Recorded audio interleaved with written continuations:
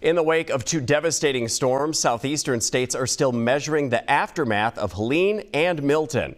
President Biden announced $600 million in aid today, but that may just be a drop in the bucket, with early damage estimates upwards of $70 billion. And to measure the true cost, the Red Cross is sending people to the hardest hit communities across that region.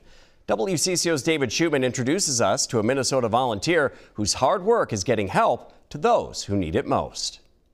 I gotta sleep. Susan Sparling Mix has earned some sleep.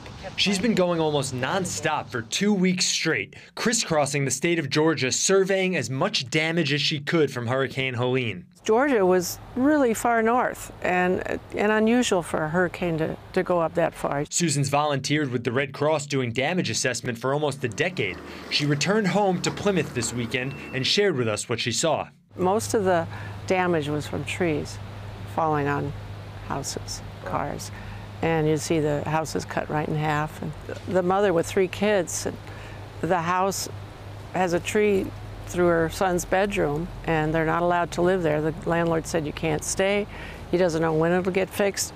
She can't even get her things out except maybe carrying armfuls of clothes, because there's 4 giant trees in the backyard. Susan's role is to find where the damage is and take pictures of it. Well, we sometimes will stop in the city hall, or if we can find emergency management or a cafe.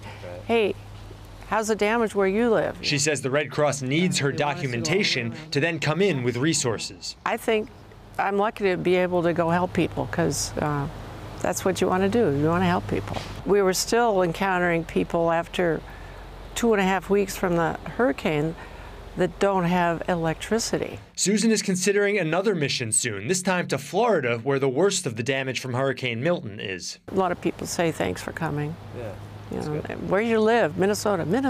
Yeah. That's right, Minnesota, bringing our signature Midwest nice to where it's so very needed right now. David Schuman, WCCO News.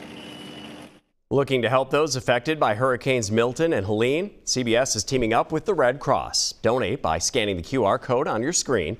You can also donate at redcross.org/CBS or by calling 1-800-RED-CROSS.